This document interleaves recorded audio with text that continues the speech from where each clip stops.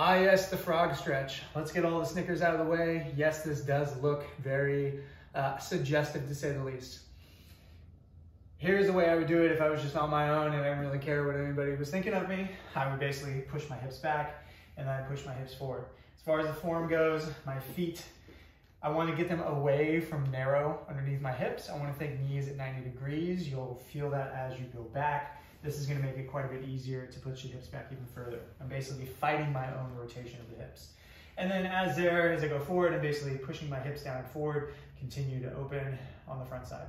If you wanted to look a little more decent in public, if you will, you could just prioritize doing 30 seconds of stretch here and then doing 30 seconds of stretch here. This would be totally fine. I tend to like doing the reps version of it because it's basically more of an active movement, a little more kind of like a pulse, if you will, more like some of our other movements where we're going up and down through ranges of motion. Basically, challenge the groin, challenge the hips, maintain your 90 degrees, and then you're gently pushing yourself forward and backward.